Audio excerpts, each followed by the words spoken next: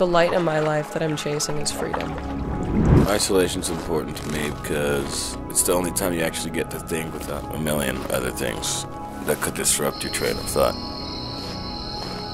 I think freedom for me is more freedom of expression. Like whatever I'm feeling that day, I get to express that no matter what form it comes in. Oftentimes I feel like living in the big city, you forget what the world is actually about. You don't get to see nature as much. You, most of the time, actually don't even get to see stars. And people like take that small bit for granted, but it's such a beautiful thing. A getaway where I just go to Nevada or Utah, Wyoming, you know, all those places are good because there's nothing else to do but kind of spend time with yourself.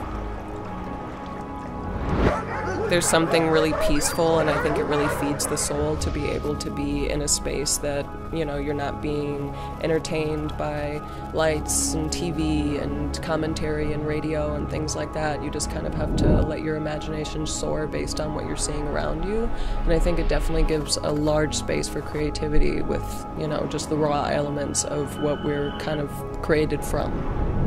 It's really nice to be able to separate yourself from like the environment around you and put yourself somewhere new and see what comes out of it.